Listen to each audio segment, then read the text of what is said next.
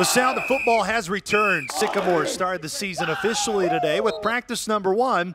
And no matter who you asked, all the folks decked out in Sycamore blue and white and alternate black helmets was ready. Exciting today, man. Running around fast, smiling at you, Luke, smiling at my guys, Jonas, because I missed them in the spring, smiling at Rex Mosley, smiling at Big Tuna and Tate. I love those guys, man. It was fun today running around with them, banging with them.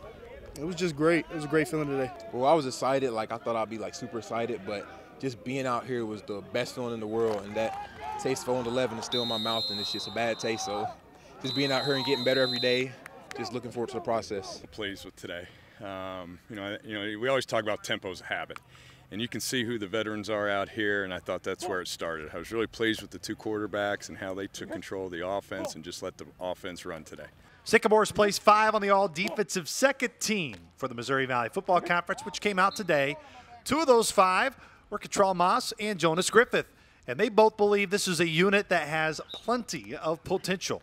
We got a bunch of leaders and a bunch of senior leaders as well. Guys like Cottrell Moss, Rondell Green, Rex Mosley, and Noke Moala. All those guys are just such great leaders, and they all lead their group so well. And we just want to all compete and just make each other better every day. We have great potential. It's just not.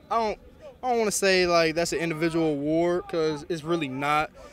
If I get an award, that's because my D-line or my DBs, they're locked on the receivers. My D-line's taking on blocks for me, and we're making plays. So it's all around. I feel like if I ever won that award, I'll give that to the whole team, because we got a lot to prove. But also, we just don't care about the other teams right now. We care about ourselves right now. We're worried about us, and we need to put in our work and not worry about other teams' work and what they're doing. We need to be worried about what we're doing, execute our assignments, and it's going to be a great deal.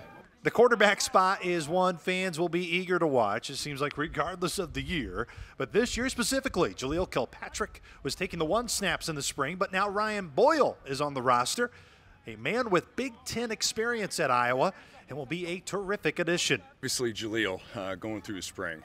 Pleased with how he's progressed.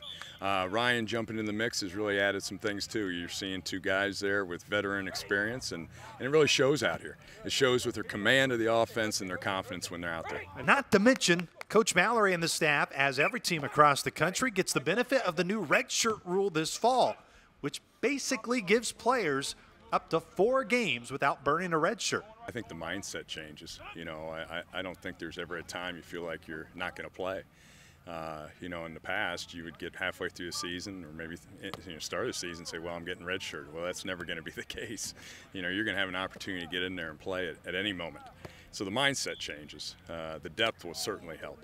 You know, I mentioned a guy like Cottrell Moss, plays 85 snaps, takes 85 hits in a game. Well, now maybe he's taking 70. And now we can take a hit off here if we can get those young guys ready to go. This is day 1 of practice, and we will have daily content throughout camp. So don't go anywhere else. Stay right here at GoSycamores.com. Hey, all in on 3, 1, 2, 3. All in.